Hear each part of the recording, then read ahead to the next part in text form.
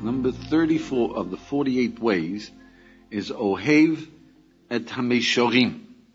Ohev means he loves. Es Hamesharim is the straight way. Now what does it mean to love? We've already defined it a few times. Love is an emotion of pleasure.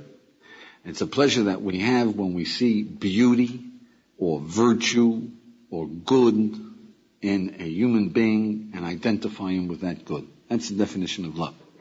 So when it says Ohev Esamishom, is to love the straight way, is to see the beauty, the power, the virtue, the good in the straight way. Now what does the straight way mean? Did you ever ask instructions in Israel? They say Yashar Yashar. It doesn't matter how many turns you make, you go Yashar Yashar, then Yashar Yashar, then Yashar Yashar. You go straight. Right? So you've got to enjoy, you've got to love doing what's the right thing to do. All right, now, I like to use a focus, something to get you to appreciate what our problem is. And I'm asking you, look into yourself. Did you ever catch yourself saying, look, I don't care if I fail. I don't care if I drop out of college. I don't care what the heck happens to me. It doesn't sound right. You do give a hang. Yeah? There's something wrong. Yeah? What goes on? What makes us go off like that, a little crooked? And how do we straighten out and appreciate speaking on target? Right. Okay, so how do we go about it? Number one of this is realize that it's a natural attribute. The Torah tells us, Elokim bara et ha'adam yashar. The Almighty, He created us straight. V'hein bikshu lehem machshavis rabbis. And man took to himself a lot of thoughts. What does that mean? We rationalize. You see, we would do right naturally. We have a sense. The Almighty gave us a gyroscope that tells us right on what's good, what's fitting. But we turn it off and use words, reasons, to rationalize ourselves out of the proper perspective. Okay, so number two is, in order to enjoy doing the straight thing, you have to hold on to your pre-rationalization concepts. The healthy first thoughts. You have to pause a moment, introspect, what is the right thing to do. So, let's say, should you treat everybody like a real human being? Right, wrong. Right. You say good morning with a smile. Right, wrong. Right. I mean, yeah, but people don't appreciate me. No buts. Pre-rationalization, pre the buts, pre the reasons why it won't work. Yeah. Okay, we have a natural state, okay, and then we start to build up, we start to rationalize. Right. So still, when we're learning, we're changing constantly our way of thinking, and we have to mold ourselves again. And that's a good question. Sharon says that, look, when you're learning, you're changing. So if you use your natural perspective, then you're gonna go back with your prejudices. Yeah. So, Sharon, don't accept what anyone says. After all, people tell you things. How do you know it's true? We say that the Almighty gave us wisdom. We tell it in a story. The Medrash says that we were taught all of wisdom when we were in our mother's womb. We're programmed with wisdom, with natural wisdom. Our prejudices have slapped us out of it. But if you stay straight on, you go back to the original wisdom that's engraved in you. Should you treat your parents with consideration? Should you be grateful to what they've given you? Now you are used to not treating them with consideration. Well, not you, Sharon. You come from Mexico. Yeah. I mean, we Americans, right? We're used to not treating them. It's a little different culture, right?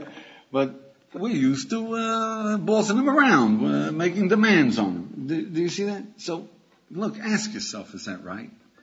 You go back to the original reaction. All right, number 3 is that take note and understand that this is different than fulfilling an obligation. It's a pleasure, but it's a different type. Now, fulfilling an obligation it's contract, I feel I've got to. The right thing to do is just that it's fitting. It makes sense. Yeah? I had a little trouble with it. I said things like taking clear notes and starting at the beginning term. It's an obligation that I personally made of myself. David is pointing, he says he feels an obligation to keep a clean room. Well, but is it fitting? Should you keep your room clean? Sure. Should you have your clothes arranged nicely before you go to sleep? Makes sense. Right. Yeah. Do you feel an obligation? Not an obligation, right? I feel an obligation. I mean, I have to fulfill it, but I feel an obligation. So we will say, as a further point, number 6, that there is a problem, that one of the obligations we have to ourselves is to have a job, to earn our living, and to do what's sensible. See? It is really an obligation to do what's right, because it's self-fulfilling. At the same time, it is the other way around. It's the right thing to do to fulfill your obligations. So you've got to use both powers, but they are intermingled. But let's get to that in the curriculum. So B of this is, see the difference in the pleasure. You fulfill an obligation. I've lived up to my contract. That's a feeling of strength, of self-respect. Doing the right thing, keeping a clean room, clear notes, doing an assignment, starting to study at the beginning of a term, what is the feeling of that one? Sanity. Beauty. That's a nice shot into the basket. It just fits. Zing. A clean room, you feel healthy. It's nice. It's everything in place. It's nice. Yeah. It's like a beautiful swing in tennis. Yeah. Connect. It's graceful, harmonious. That's the pleasure. It just is a healthy way, you know. Like, if you don't, then it feels unhealthy. You walk into a room that's a mess, something's wrong. There's some worms around. Yeah? You don't feel that you're weak, it's just out of kilter. Number 4 is, now that we understand the pleasure, so the idea is get some pleasure. So make lists of what's proper. Should you try to live in reality? Should you check out, make decisions, is this valuable? Should I do it? Won't I do it? Should you be friendly to people? It's just the right thing to do. You don't feel an obligation to be friendly to your fellow man, do you? Good morning, how are you? How you feeling? You don't feel an obligation. Could be I got an obligation. We're talking about what do you see? So use that faculty that the Almighty gave us, that intuitive recognition of what's fitting. Do a couple of them and take a note that I have pleasure in doing it. Do I feel better? Is it a more beautiful world? Do I feel more beautiful myself? Yeah. That's the essence here. To pause and take pleasure in it. Do it with that intention. Number 5 is that with clarity, you will find that it is an obligation to do the right thing. It's an obligation to feel sane. It's an obligation to take care of your health. It's an obligation to earn your way. It's an obligation to be effective in living. You don't understand how people can go to work and not do a good day's work.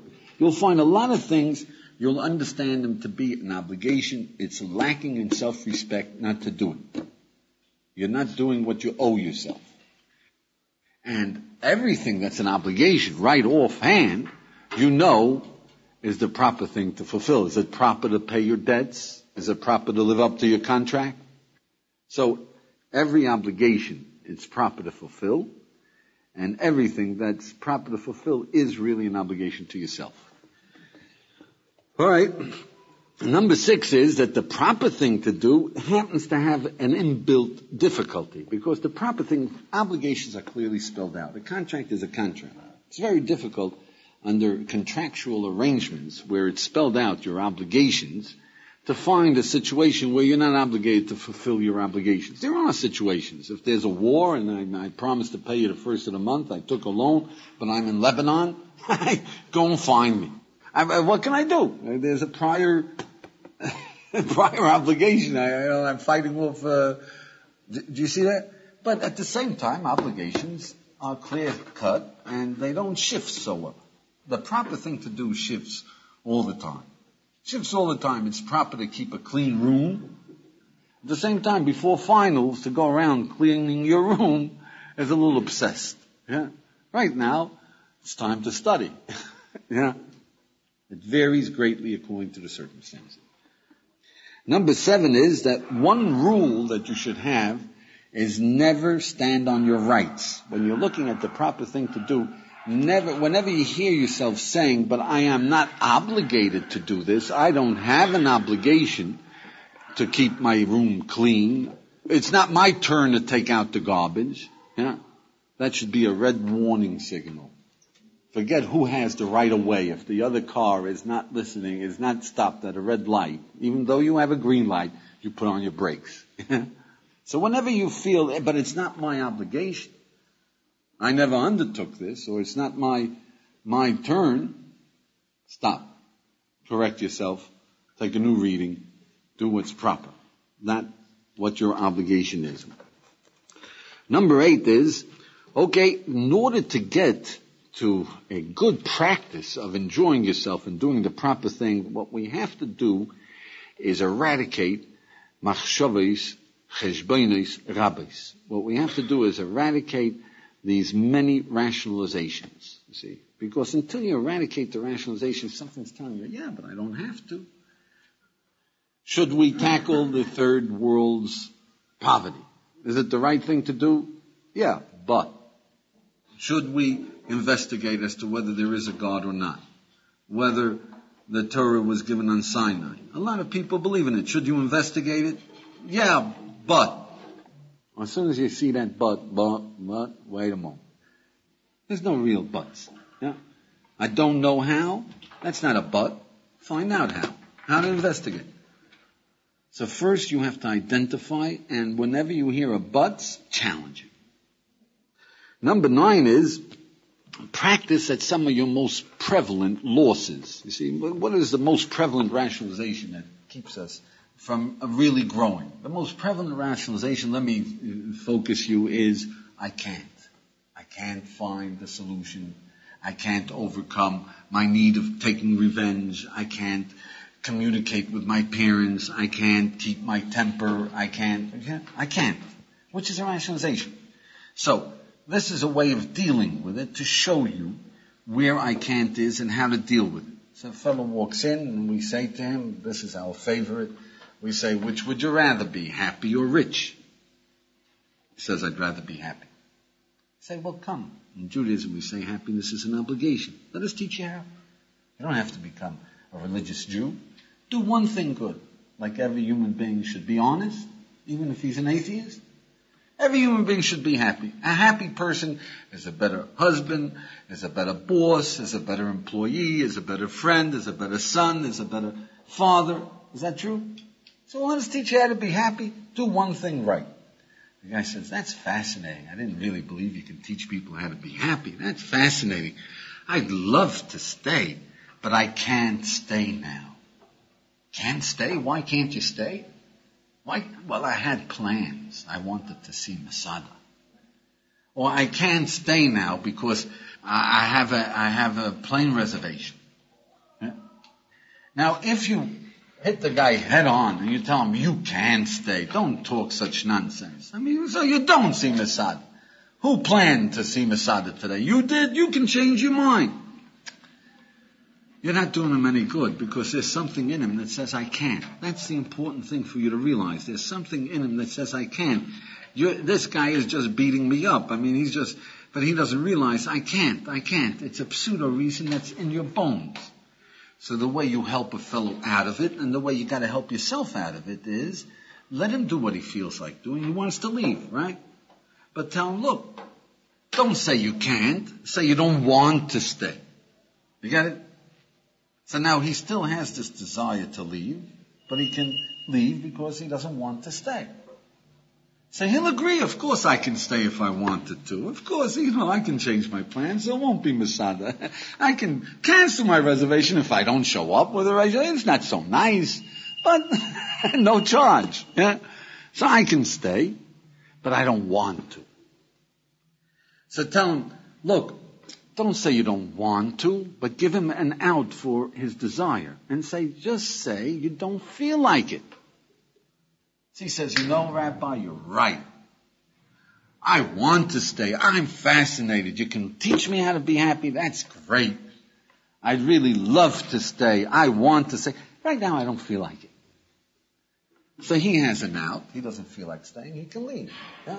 If you don't feel like staying, you can leave. Yeah? Now your reasoning is straight, you see. You want to stay, but you don't feel like it. Now you can focus him on what the issues are. You want to stay, You don't feel like it. Who says you got to do what you feel like doing? Why don't you do what you want to do? You see that? That's the issue. Who says you got to do what you desire to do? Do what you want to do. What makes sense? What is proper? What is fitting?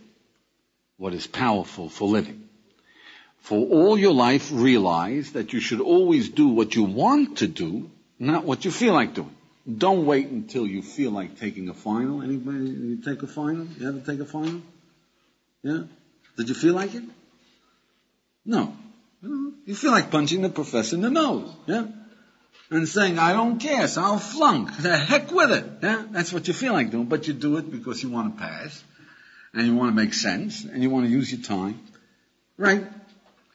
And when you have a child, don't wait until you feel like getting up in the middle of the night for a crying infant.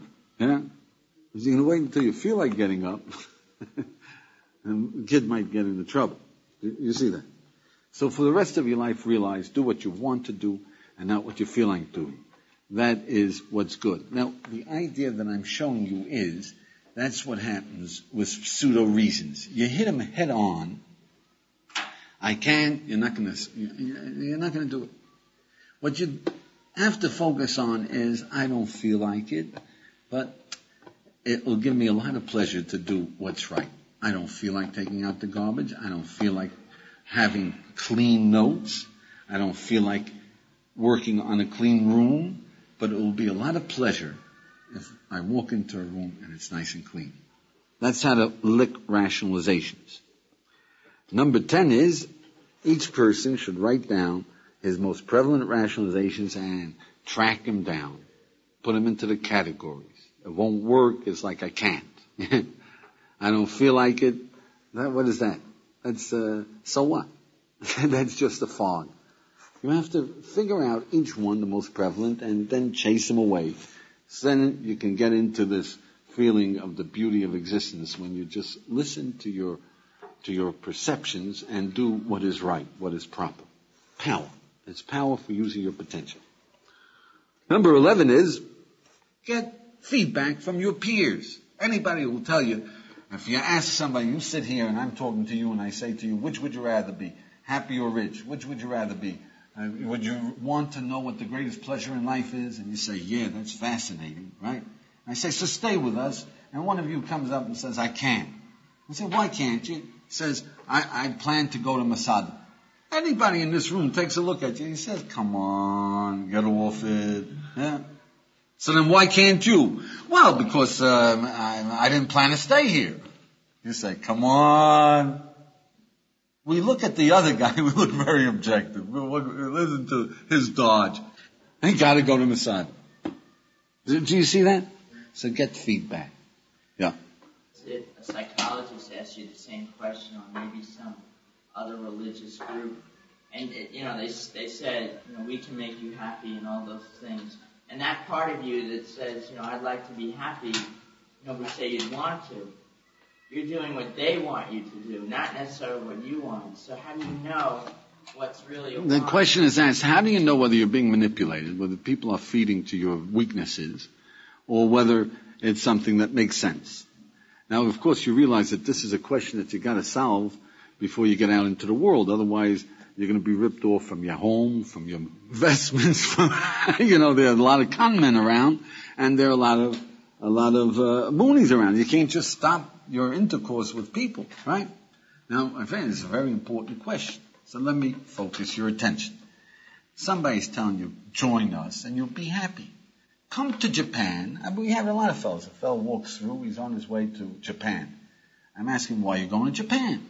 He's going to study Zen Buddhism. I said, that's interesting. Zen Buddhism?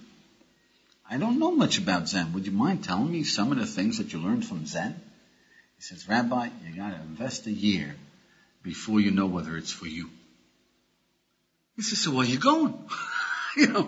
Why are you going there? You got to invest a year. I mean, you don't know whether you got anything or not. I'll give you a definition for happiness. Go over in the corner and see, is that true or not? I give you free samples. You don't have to invest nothing. Invest a year before you know whether it's valid. So if you ask, how do I know, and you check it out, that's the way. So we tell you, look, I'll give you a definition of happiness. Happiness is just the ability and the effort to take pleasure in the pleasures you have. Everybody knows that you can have money, you can have success, you can have a wonderful wife, you can have wonderful children and be miserable. And on the other hand, you can have nothing and be happy, right? So, anybody here knows that if he was blind and somebody came along and did the miracle of giving him a pair of eyes, he'd be happy for how long? How long would you be happy if you were blind and you got a pair of eyes? A week, 2 weeks, a month? Maybe a whole month, right? Then we get used to it. But you got to appreciate that if you get used to having eyes, you're going to get used to having a car, right? You're going to get used to having a swimming pool. You're going to get used to having your own Pac-Man. Yeah? You're going to get used to everything. If you get used to having your own eyes, well, then you're going to be miserable. You get it? So does that make sense? You check it out. So you say, so how are you going to... I'll give you a drill. I'll show you how to take pleasure in what you have. You work on this drill. You don't have to buy the whole Judaism bit. Just be a happy man. You're a better man. We'll teach you how. Now you say, well, but still he's manipulating me. How much money did I get from him? Well, he's still manipulating me because he wants me to agree that that is happiness. Friend, you agree, you agree. You don't agree, don't agree, yeah? You know, what are you afraid of? Well, if I really get involved, I might become an Orthodox Jew. Look, if you like it. You know, we have no conditions, no strings attached. Yeah? Somebody comes to you with an investment. You're going to make 250% on your money. What are you going to say? Don't bother me. You might be a con man. You say, show me how. Right? With money, you know, show me how. What basically? Well, here, you sign these contracts, and it says over here, well, who are these people? What assets do they have? I want to go to a lawyer to see whether it's a good contract, yeah? I mean, you understand with money, you know whether you're being taken or not. You ask some questions, you look for evidence. Do the same thing if somebody's offering you wisdom, meaning, happiness, love, whatever it is. Right? Check it out. Number 12 is, please realize that ours is a very crooked generation. I mean, it's a terrible thing to say, but this is the situation. You should be aware of it. We have prejudices. We're crooked. And one of the things that is only in our generation, it never was, when I was a kid, I never heard anybody say this, is I've never asked my parents to born me. Did you ever hear somebody say this? If they don't give me the car Saturday night, they're bums. Yeah? People saying, oh, I'm giving my parents the very best of everything. I have them in an old age home where I'm paying $1,000 a month.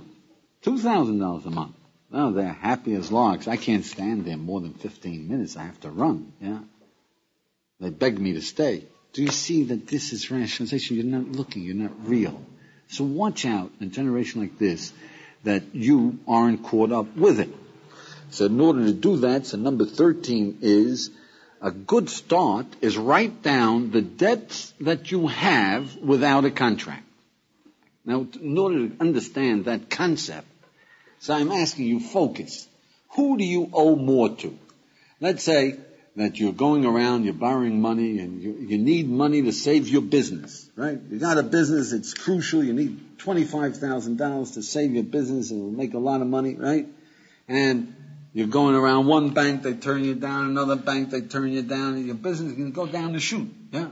Finally, somebody comes up, he says, all right, $25,000, 20% interest over 6 months. I mean, he's ripping you off, right? Write the contract, otherwise you lose the whole business. I take your home and your children. You know, he writes a contract, right? And he lends you the money. Now, 6 months later, he's come to collect, yeah? You're going to pay him? Sure you're going to pay him. He's got a contract. You owe it to him. Yeah? Maybe you should have made the contract, but it's your business. Yeah? So he rooked you. But he saved your business, you pay him up. Is that right? Yeah? Okay. Well, what if somebody sees you walking around like this and you're losing your business, you're thoroughly depressed, he walks over to you and he says, you know, I've seen you, you're working so hard, you built up a beautiful thing, I have confidence in you, look, take my $25,000. You don't have to pay me back if your business goes broke. I believe in you. Here's your $25,000. My pleasure. Yeah? That's unbelievable. Yeah? Unbelievable. 6 months later, your business is on its feet. He comes by and he says, you know, I really would like that $25,000 now. What do you mean? You gave it to me. We didn't write any contracts. Do you have an obligation to give him the 25? Who do you owe more to? That's a moral obligation. It's no contract. Now, who was that guy who gave you the $25,000? No miracle. Who was that guy? Who? Your father. Is that right? Your father, you know your father would do it. And you're going to walk off and say, I owe him nothing. Do you realize that's what happens to us? That's terrible.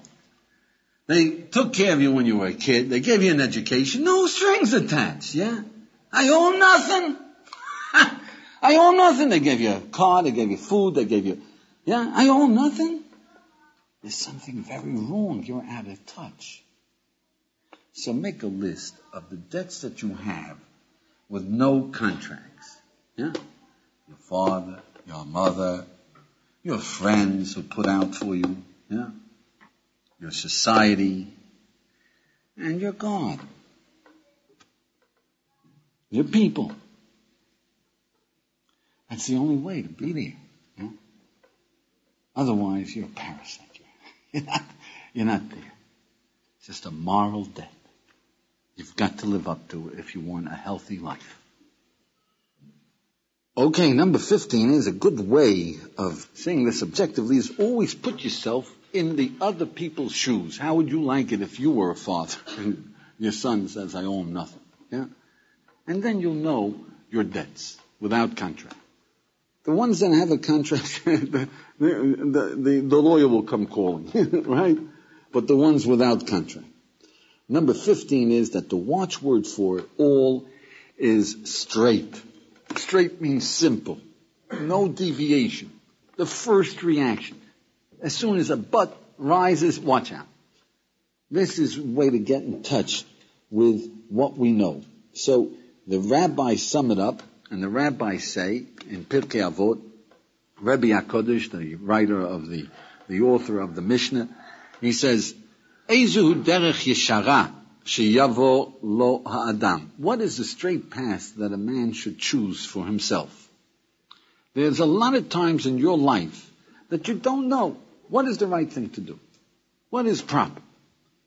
So Rabbi HaKodesh says, you want to choose the right path, kol shehi teferes le'oseho v'teferes lo yimeno odo. All that is beautiful to the one who does it, and is beautiful in the eyes of people who see him. All he has to do is get in touch. How will you feel afterwards? After the deed, will you feel the pleasure of beauty? Will people reflect to you the beauty of your act? You know what is right. We have this gyroscope. You got to get in touch. And I want to focus your attention. The prophet says that here's a place where a person was in a quandary. Shaul was the first king of the Jews. And the prophet says that Saul took a dislike to King David for whatever reason it was. And King David was already anointed king. He was going to be the successor of Shaul, even in Shaul's lifetime. He was anointed king. And Shaul decided he's going to eliminate King David. And he went chasing him with a whole army. He went around chasing King David in one place and another place, and David was hiding. He hid here, he hid there, he hid in different places. Well, one day, Saul is running after David, and David is hiding with a small band of his trusty followers in a cave. And Saul wanted to relieve himself. He had to go to a lavatory. So he was a tzenua. He didn't want to relieve himself out in the open, so he went into this cave to relieve himself, right in front of David and his men. So the prophet reports that King David's men say to King David, the Almighty has put your enemy into your hand. Kill him. You see, because in Judaism, if a man is out to get you, you don't get to, trial by combat, give him a fair... No. If you know he's out to get you, stand in a corner and get rid of him. He wants to murder you. David wasn't out to hurt Saul. He wanted to kill him. So it says that King David did not answer them, but he went over to King Saul and he cut the corner of his garment. With a knife, he cut off a piece of his garment. And it says, Vayach leiv David. David's heart smote him. It hurt him. So he turns to his men and he says, Cholilali, it is forbidden for me, l'shloach yad, to stretch out my hand, keneged Mashiach Hashem, against the anointed of God. You see, King David obviously was in a quandary. The rule is, if a man is out to kill you, get him. That's the rule. That's right. But Saul is a different man. He's not just a man. He is a symbol of the Jewish people. He's an anointed by God. He's the king of the Jews. If you go and murder the king, bad news. Yeah?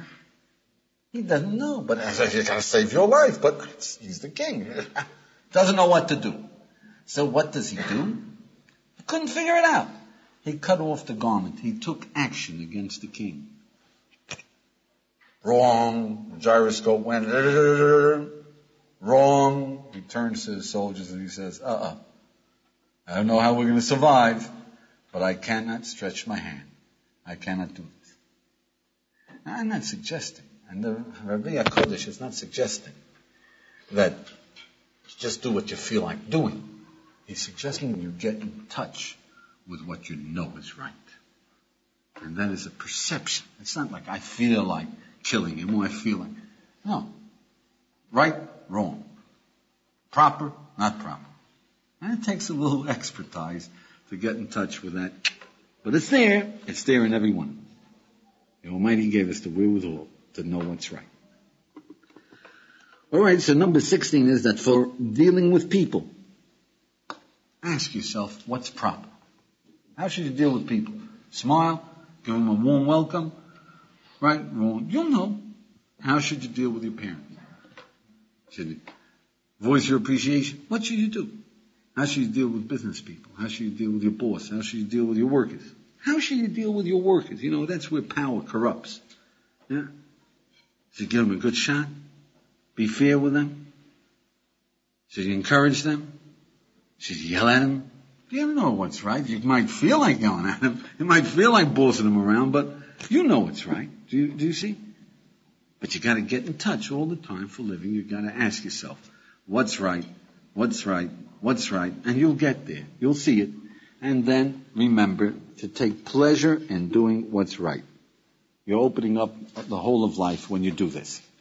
Now, why do we need this? Why do we need this? And the number one reason why is that unless you do what is fitting and proper, unless you're taking pleasure in doing it, then it's misery. You're working against yourself. There's something in you that's telling you, but there's something telling you you're not doing the right thing. So it's a battle in life. There's misery. It's around. Even you don't study the beginning of the term, you have a filthy room, you're not doing well with your parents. There's a misery that's, in Judaism we say, it is de-energizing you. It keeps you from really flowing from the power. And if you do take pleasure in doing the right thing, so you get it accomplished, and you have the energy of doing beauty, of being healthy, of flowing. That's the first reason why. Number 2 is that in Judaism we say that a human being can be a manuvel b'shus haTorah. You can fulfill all your obligations and be a monster. You can give charity and cut people up. You can give a poor man charity and bury him. That's what the rabbis report. A poor man comes in, you say, okay, you filthy bum, here's some food. Yeah. So you can kill him, and you're fulfilling the, I gave him charity, right? Of course, there's also a commandment, don't embarrass people. Yeah, but just by not being warm, you can kill him. Do you understand? By not feeling him. So you've got to know what's proper in order to really do things right. Otherwise, you can be far off even though you're fulfilling all your obligations. And number 3 is that it goes beyond that even if we want to do the right thing, without using our sense of what's proper, we don't even know when we're off. The rabbis give an example in the Talmud. The rabbis give an example according to the law, according to Jewish civil law. If I hire you, if I give you my tape recorder to fix, and you're an expert fixer, then you're called a shomer sachar. I'm going to pay you. I'm going to pay you $55, $150 to fix my tape recorder. If in fixing it you break it, you didn't mean to, but you break it, you've got to pay for a new tape recorder or a replacement. You follow? Because you're getting paid to fix that. That's the law, right? So the rabbis reported that this wealthy rabbi gave a utensil to a workman, to an artisan, to fix for him. And the guy broke it. So the wealthy rabbi didn't ask the man to pay for it, because after all, he figured he's wealthy. The guy tried to fix it. He didn't fix it, so he said, forget it. Yeah? Forget it, okay. So this artisan called him to the judge. He calls him to the judge. What? He wanted to get paid for fixing it. He broke it. Yeah? He wanted to get paid. I worked on it, right? So this rabbi comes into the judge. He said, well, look, I hired him to fix it. He broke it. I'm not asking him to pay for it, because he's a poor man. I'm a wealthy man, right? And this guy says, yeah, but I want him to pay me for the time that I put in, $10 an hour, yeah? So the judges ruled that he has to pay. So he said, Dina hocha? Is that the law? I know the law. Is that the law? They said, yes, because it says, Asisa hayosher v'hatov. Do what is proper and is good. The man is making a livelihood. He didn't intentionally break it. It's true that according to the law, he's obligated to pay you for but inasmuch as you're a wealthy man, so you should pay him for the time he put in. It's no skin off your nose, it's his livelihood. Now, I don't ask you to agree or not to agree with the law, yeah? But I'm showing you that here, a man thought he was doing the right thing. He thought he was being generous. And the Torah tells him, not enough. You didn't really feel the other guy. That's proper. Feel it. So if you really want to live, you got to learn how to really get into what's proper. Okay, now an assignment. The first assignment that I'd like you to undertake is, listen, don't you think it's the proper thing to do to tell your parents how much you appreciate what they've done for you during the 20-odd years that you've lived? Now you're in Israel, and they want to have a report from you. You say, I was thinking about it, and give them a letter. Now, what do you say? It's not an obligation. They'll never expect it from you, right? Yeah? Why don't you try it out and see whether it is your pleasure? Right. You don't have to write the whole list, just, 10 good ones. What they've done for you and how much you appreciate. The second assignment is, should you do an assignment? Should you do that assignment? What's right? Yeah? So, you will know that makes sense. It's a good thing to do, right? Should be done. Now, but what? But they'll think I'm maudlin, but I don't feel like doing it. But track down the buts that went through your mind when I gave you the first assignment, yeah? And lick it. And lick them. Okay, thank you very much. You have been listening to the 48 Ways to Wisdom.